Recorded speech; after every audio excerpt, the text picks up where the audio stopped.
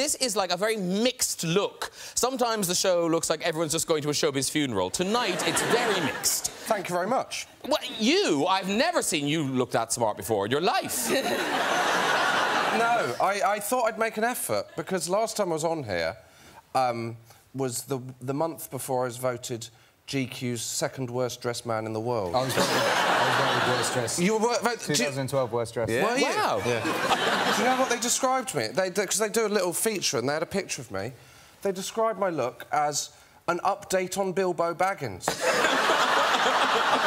He's not a historical figure. And Ed Sheeran, lovely to have you back in the world, blinking into the lights after your year away. And what are you singing for us tonight? Castle on the Hill. Beautiful. Oh. It's a hit. It's a hit. Song about Suffolk.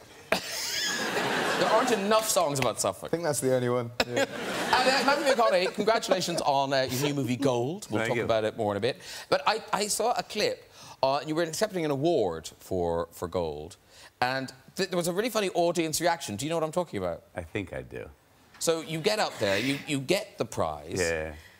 And as I like to open up, usually I start off with all right of some sort, or all right, of three sorts.